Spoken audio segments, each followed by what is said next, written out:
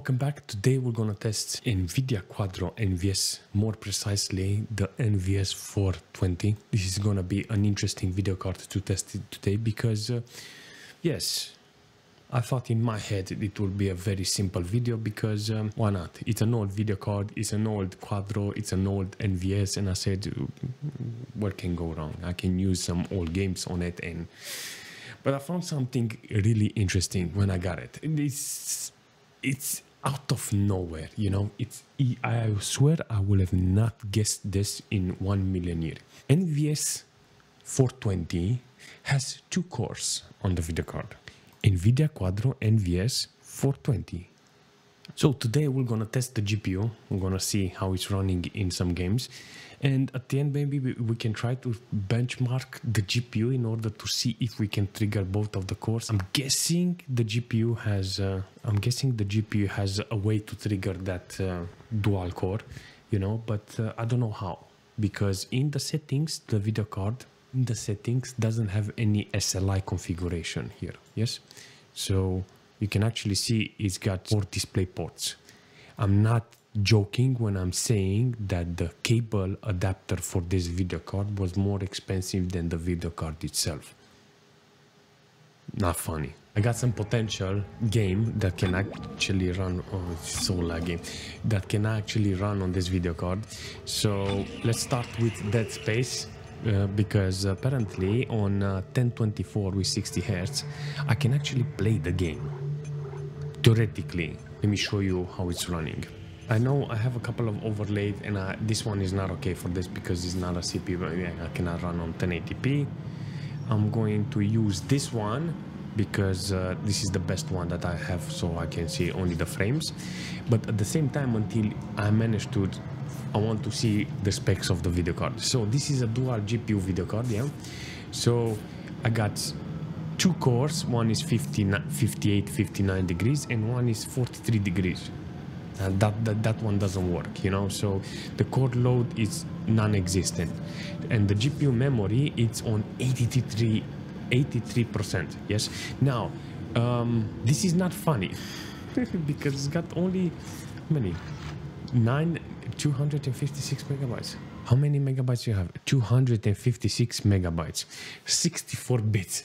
8 beautiful shaders. All right. Got where you have to go. Apparently this one is, it shows me where I have to go. I have to go that way. All right. We managed to reach maximum VRAM capacity. 256 megabytes.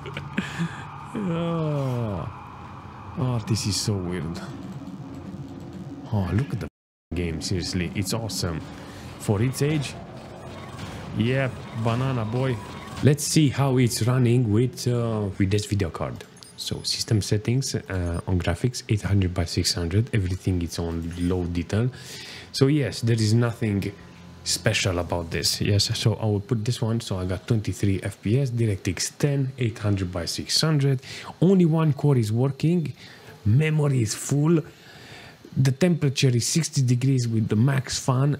I mean, if you want to kill the video card, you can do it, seriously. It's exactly how you see it. It's lagging everywhere. Does it run? Yeah, it's running the game. What we understand from this is that this video card is not meant to be used for gaming, you know, despite me playing games on it. It's not very recommended, you know. So 31 FPS averaging. Fantastic from this video card that I actually starts the game, you know, and it's running. But the only thing, I wish I knew how to activate the second core, because I have no option for that. And it's a bit disappointing because this is the same problem I have with the bigger video card, with the S10000. You know, I don't know how to use 2 cores on that one, despite not having crossfire compatibility, you know. So yeah, theoretically this will be the first game that actually runs and looks decent on this video card. Yes, it's flat out. Yes, so let's do a quick race and see how the GPU is holding. Yes, so theoretically I have 1080p here. I got like 40-50 FPS, and I'm so proud of it. I want to win the race.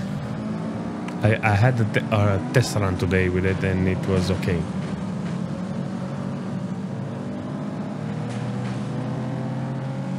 Maximum cord load, VRAM half used. Oh my god. 0 restarts. This is the moment. I had decent average, you know, and I was like a bit... No.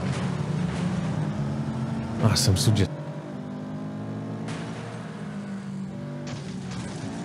This is that moment that I will win the game. When two are fighting, don't disturb them. Alright.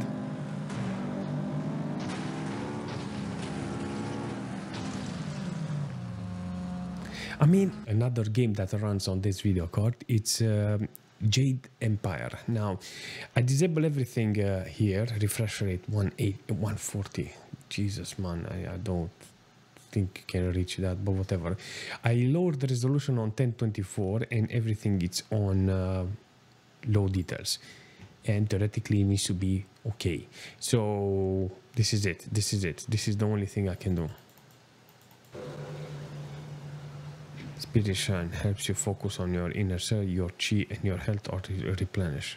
For some reason, the core is not fully loaded, yes, and neither the VRAM, but I still got the experience in the game, you know, so I don't know why. This is a type of game that I can actually play on a GPU like this, so I need to be focusing on finding the right GPUs for this type of game, you know. For instance, in this case, on this resolution is very good with the video card because it's only 25% memory usage, and the core is not, you know, this is maximum 60 FPS if I'm right, you know. So Thank the heavens you came down. They're animals. Heavenly wave.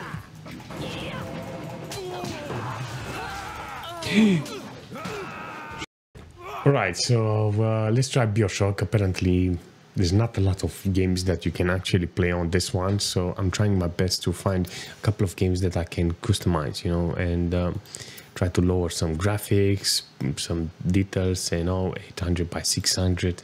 This is extremely low for a game to be, you know, but trying to see if I can manage to get something, you know, like 30 FPS from games. So I got like 36 FPS, look at it. And it's working.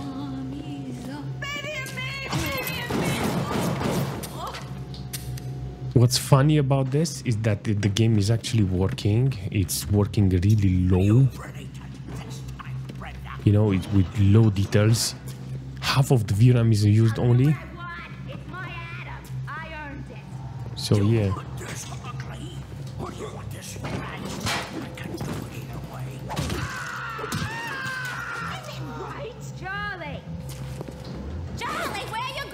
Charlie! What do you think about the performance? 30-40 FPS. I think it's playable considering how the video card is, seriously. It's maximum core load, half of the VRAM is used. This is semi-horror like Dead Space. I don't love the horror games. This needs to be played with maximum details, not with a video card like this, seriously. This is a waste of game. And oh no, I'm not gonna destroy the game. I'm not gonna butcher the gameplay with this one, seriously. But it's running, you know, it gives me, it's fluent, you know, the FPS is very fluent, you know. So considering the other games that I tried to see if it's running on this, oh my god, this is a banana GPU. But if I had dual, I think I would have had much better FPS. But who knows, maybe I have to connect 2 monitors in order for it to activate 2 cores. Who knows? I know I have no chance with this game, but I really want to try to find a game that I can actually play on online, you know. So 60 FPS, oh yeah. Let's see how many, 50 FPS, oh my god, I have a game to play.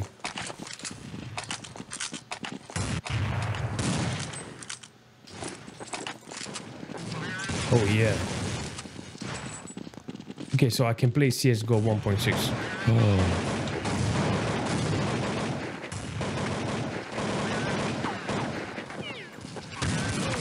More tank. Okay, this is good. This is really good. This is some kick-ass performance. See, this is what I need. I think she actually played Half-Life or something.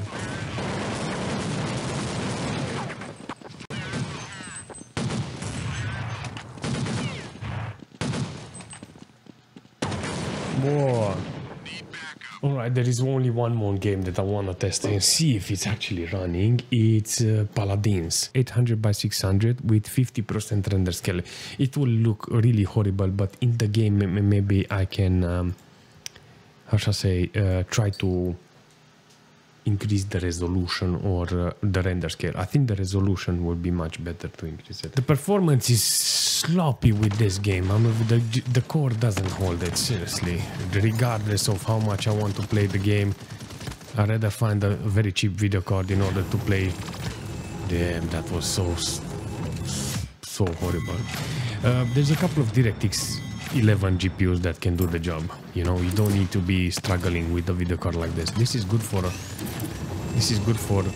display monitor, you know, because it's got 4 display ports. It's got 4 display ports, so it's not ideal for gaming, seriously. Actually, we need to stay together. What do you think? We actually played with so many potato video cards and managed to play so well Paladins, but even this one, it doesn't work. Then I think you're done when you cannot play Paladins. I've seen this video card for a very long time. I wanted to have it because of those 4 display ports in the back. I don't know when I'm going to need a video card like this, but if I need it, I know that video card will have 4 display ports in the back, so I can use multiple monitors.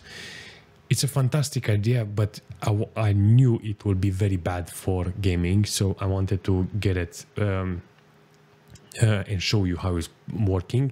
But I was a little surprised because I didn't know it had 2 cores. You know, I don't know what you think about this, but I mean, no gaming on this video card. No